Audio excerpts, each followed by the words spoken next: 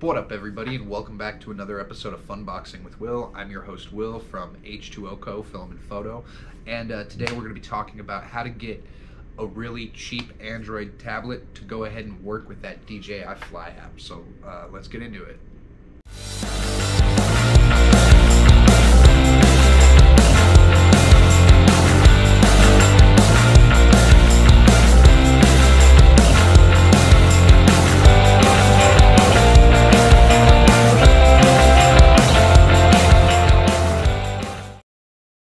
Alrighty, so before we get started, I just wanted to go ahead and thank all my subscribers. I appreciate you guys watching the channel and checking this out every once in a while.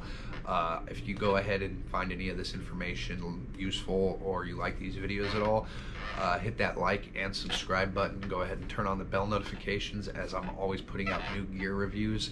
Next week I'm going to do a review on the Lenovo M10 tablet, the 10.1 HD tablet, which is kind of what I'm talking about today. We're talking about the DJI Fly app. Now, DJI just recently released two new drones, one of which was the DJI Mavic Mini, the other was the DJI Air 2. The two last entries into their line of drones, they're using a new app. It is called the DJI Fly app, as opposed to all of the other drones they've ever made have always ran off of a DJI Go app. I think the latest model's issue number 4. Those apps can be ran on dang near any cheapo smartphone. They work great. This new app has some hefty requirements, however, one of which is that you have to have a 64-bit processor that you have to be running. You also have to have, if you're running Android, you have to have higher than version 6.0, which I think goes all the way back down to the S7 series of phones. With Apple, it has to be Android 7.0 or higher. Now, personally, I can't stand the OS on Apple products, so I am an Android guy through and through. I have been since the S3 came out, and I've never owned another phone since the S3 other than the Galaxy S line series.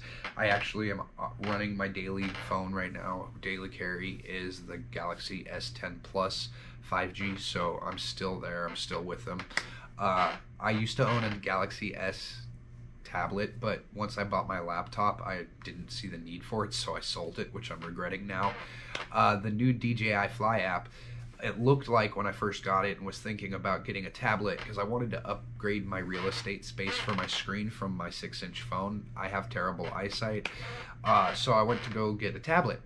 And I looked online for some tablets, and I found this tablet on Amazon for $139, and it is the Lenovo Tab M10 HD 10.1 inch screen. It has a 64-bit processor that runs a Snapdragon 429, I think, which is the same processor that my phone runs. My phone runs 869 or something, the Snapdragon processor. It has a dual-core processor, 64-bit, and it runs Android 9.0, which is Pie, and this device supposedly came out in 2019.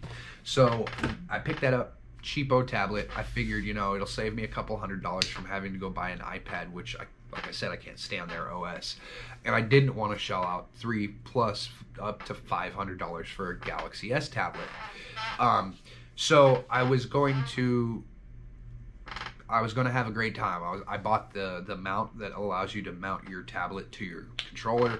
I bought the tablet. I was waiting for it. I got it in the mail. I opened it up, signed into my Google account, went to the Play Store, and lo and behold, the Google Play Store didn't have the DJI Fly app in it. And I was like, wait, what's going on here?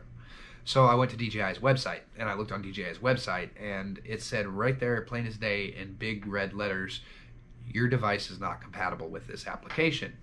And it confused me because the device specs meet every spec on their website as to what I needed to run the application. So I was really disappointed, needless to say. And I was actually talking to some people on Facebook Marketplace about buying a Galaxy tablet. I had called Amazon, and funny enough, I was right in the middle of doing the return on this tablet so that I could turn around and buy a Galaxy S tablet for another $100. I found a refurbished one.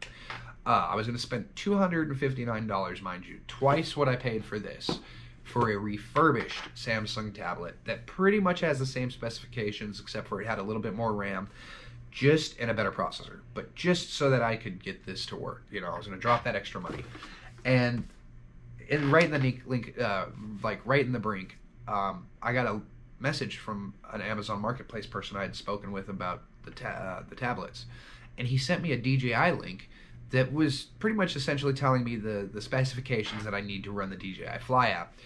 And the one different thing about this link than from anything I had seen on the website was that it had 2 APK download files. One was for iOS and one was for Android, and they were the DJI Fly app. So I went ahead and tried it, and it worked. Lo and behold, my tablet could run the app.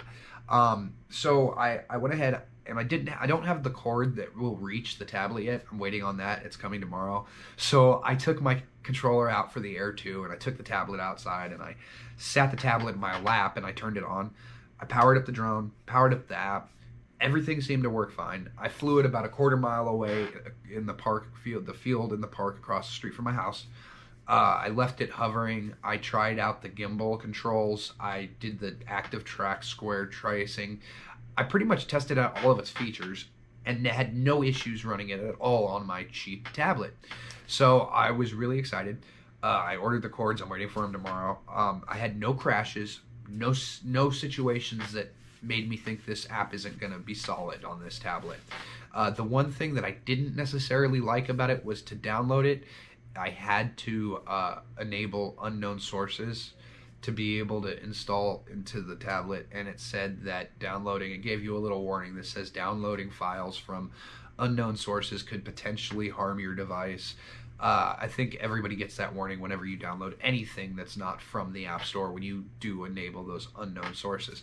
That is the one downside to it that I found, but I'm going to go ahead and leave the link that I was sent the way that I downloaded this file onto my computer or on my tablet.